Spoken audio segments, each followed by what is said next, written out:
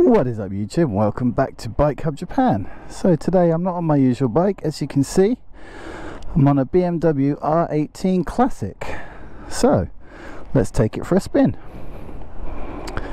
So this old girl has got a keyless ignition, so I've got the key in my pocket.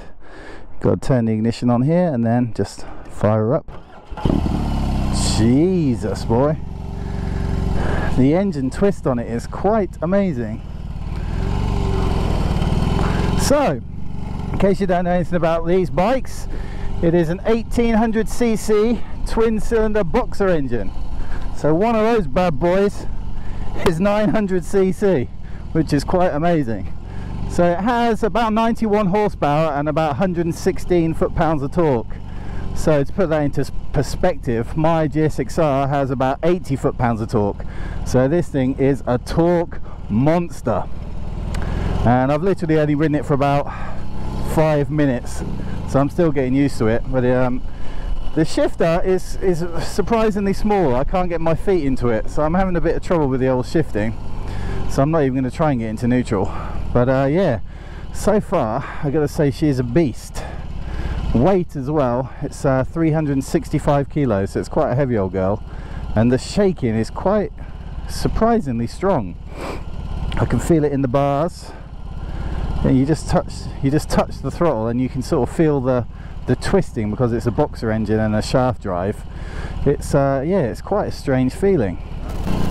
Right, so this bike has got 3 power modes. You got rock, oh god, I can't shift. You got rock, you got roll, and you've got rain. So I'm in rock now, as you can see there. So that's the most hardcore one apparently. So roll is just your general, like, normal power mode, and rain obviously is for when you're riding in the rain. So to change that, it's quite simple. You just apparently just press mode while you're in neutral and idling, and you can just change it, and that's it. So we'll leave it in rock anyway. Oh, where's the shifter? It's it's hard to tell that you got into gear. It doesn't like clunk or anything. Like my bike, it's really freaking obvious that you've just changed gear, because it'll go clunk. But this thing is actually very civilized, the gearbox is anyway.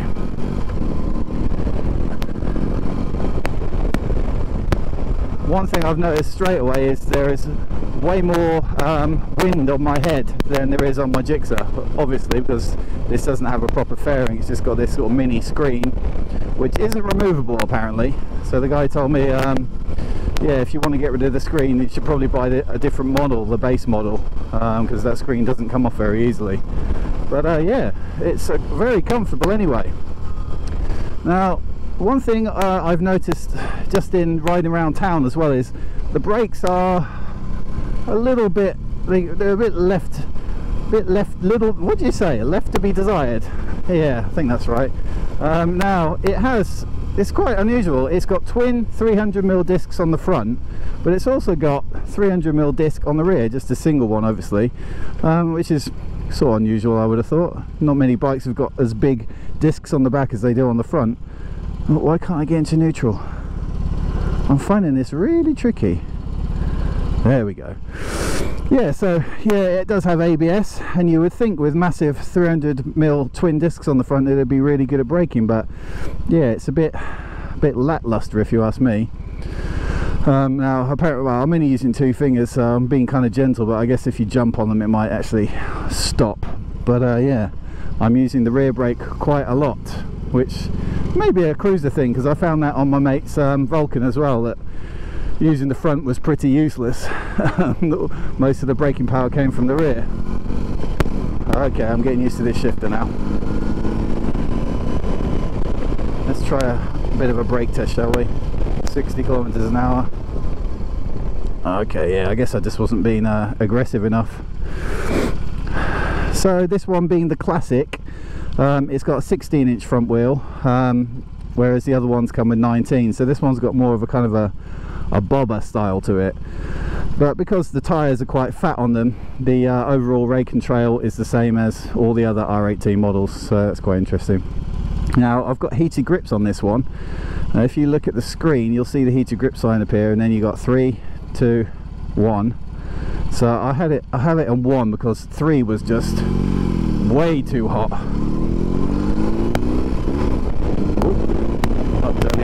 gear shift there, boy. Let's go and cruise into this indoor covered market that we've got here in Nagoya. Show you some sights and sounds of Japan. It's actually, I'm finding it to be a bit physical, you know, riding around town anyway. It's quite physical because it is a heavy bike, so when you stop there's a lot of weight that wants to move around underneath you. So I'm finding, yeah, I don't know why, but I'm a bit short of breath, which is unusual for me riding a bike. This is actually a bit more strenuous than riding my Gixxer is on the mountains, funnily enough, surprisingly enough. Right, now what else can I tell you about the town riding? The clutch is very, very light, which is nice. It's super duper light, so it's a hydraulic clutch, but yeah, it takes absolutely no effort. Because I'm having trouble finding neutral because my feet are a bit too big for the shifter on this. I guess it's been set up for Japanese sized feet.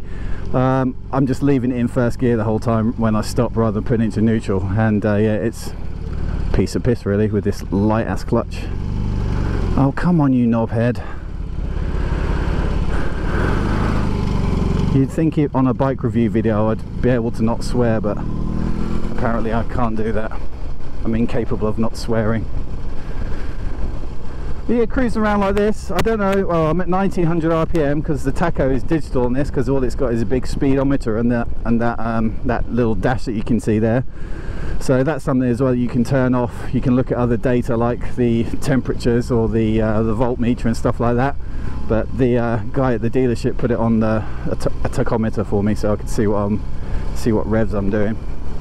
Yeah, so electronics wise, the dash itself is quite minimal, but it does have the full kind of, you know, the electronics package that you need, sort of. It's got ABS, it's got heated grips, it's got different modes, different power modes and stuff like that. So yeah, I'd say it's going to be a pretty sensible bike, despite it being a big massive 1800cc boxer twin. But it's yeah, I think maybe someone who is new to riding as well could get on one of these. It's not overwhelming in any way, and the power, you know, around town it's kind of hard to judge when I'm just using like first and second gear the whole time. Let's try and get in neutral again, because this is taking a while. No, that's first. No. Okay, got into neutral. So that's interesting too. When you get into neutral, the idle drops quite a lot. When I'm in gear, it's idling at about 1150, and as soon as you put it into neutral, it goes to like 900 to 950. So I guess it's some kind of engine mapping setting in there to save fuel when you're idle. It's quite good. But yeah, I feel like it's not an overwhelming bike considering it's such a big one. I reckon, yeah, it could be a nice introductory bike for someone who's after a massive cruiser. Because yeah, like I say, I'm not scared of it, despite it having 116 foot-pounds of torque. You think I would be, but yeah, obviously that mass, that weight of the thing probably is going to come into it there with 365 kilos wet. So she's not a light girl. But yeah, it doesn't feel scary at all, really. I'm trying to find somewhere where we got a bit of an opening in the traffic so we can actually open this old girl up a bit. I'm having to tiptoe to change gear, so I'm not sure if that is something that big riders need to take into account. This might be because this is a Japanese bike and they may have adjusted the shifter to suit Japanese sized feet. I really don't know, but yeah, I'm having to literally tiptoe like this to step on the shifter. I don't know if you can see that well enough, but yeah, it's sort of pretty uncomfortable for me to do that, so I'm not particularly enjoying that. But yeah, like I said, that could be just a country specific thing, a Japanese specific change that they've made. But yeah, check that out yourself if you're going to test ride one. Make sure your feet actually fit. Oh man, I chose to test ride it this time of day because I thought there would be no traffic, and yeah, I was totally wrong. Fucking hell. Out the way, fuckers. I don't feel confident enough on it yet to go zipping through the traffic because I'm not really used to the bike yet. Yeah, out the way. Should we try a little lane split, shall we? Fuck it, let's try it. Let's try it. Now this one has got panniers fitted, side bags, whatever you want to call them, and because of that the Classic has a different muffler to the other bikes. So the other ones have got like those slash cut exhaust, but because of the bags on this it doesn't. So yeah, styling wise as well, the muffler looks a little bit less cool on this than on the other models of the R18s, but I don't mind. Alright, can I go? Let's check out this torque.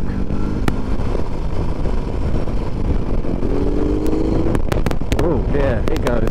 Oh, you can't. Fucking hell. Interesting noise as well. It's not like anything I've ever ridden before, and I have ridden some BMWs with the old Boxer twins, but it sounds very different. I would love to know what the red line is. I've literally got no idea. Oh, I really can't get into... Oh, there we go, we're into neutral.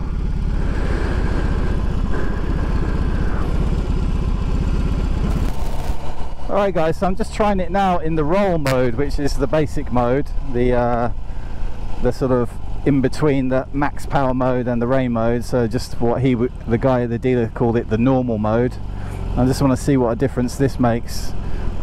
I can definitely feel it in the throttle straight away. It's much slower to respond.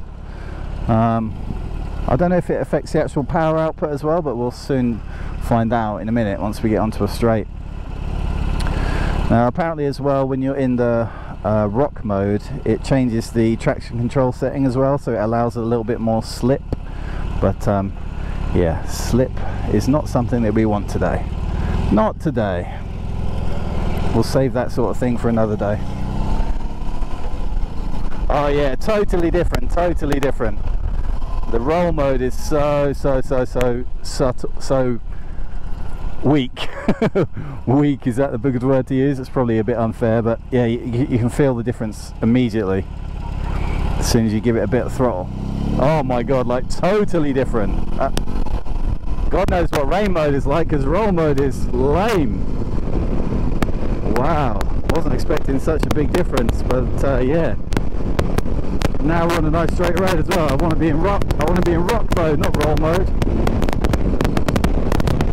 I don't know if you guys can tell when I change gear, but you can see a bit of sideways motion from that Boxer engine. It's the first few times it happens, it's a little bit off-putting, but I think that's sort of part of the charm of you know, having a Boxer, that the engine kind of feels alive, sort of thing. But yeah, I found it a bit odd at first. Like, I'll try and simulate now. So you go for it.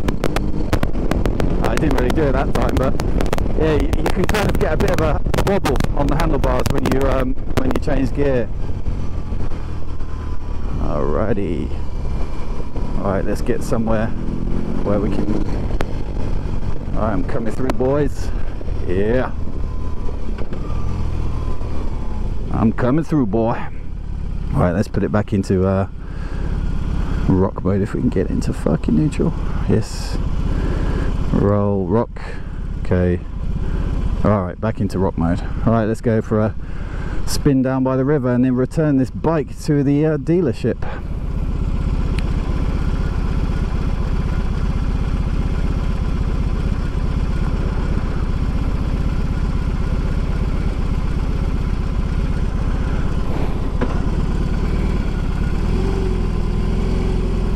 Ah yeah, immediate difference in those power modes.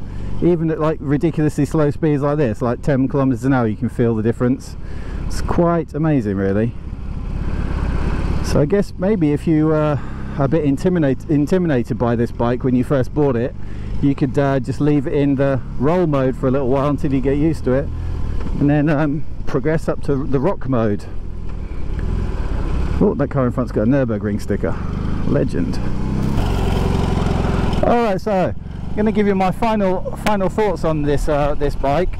I've been riding it around for about half an hour now, and I feel like I'm taking the piss a little bit with how long I've borrowed it for, so I'm heading back to the dealer.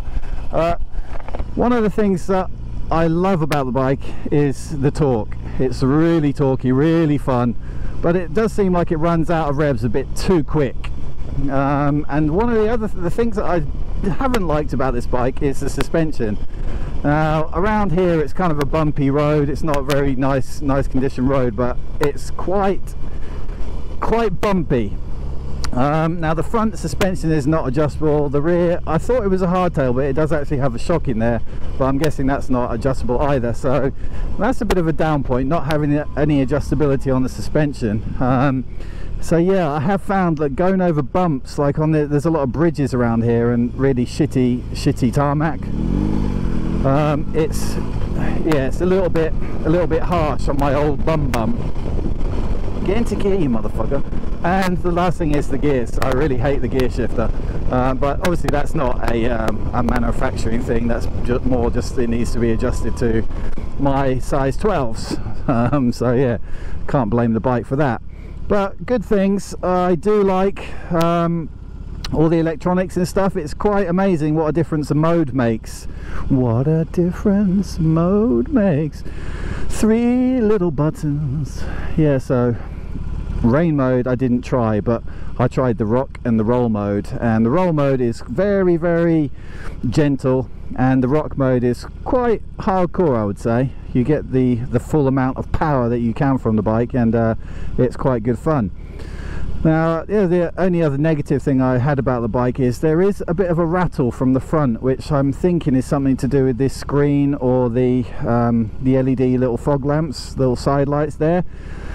Yeah, at certain RPMs there is quite an obvious rattle noise, which you would think for a bike that costs like what, 23,000 US dollars or whatever, you'd think that there wouldn't be anything like that.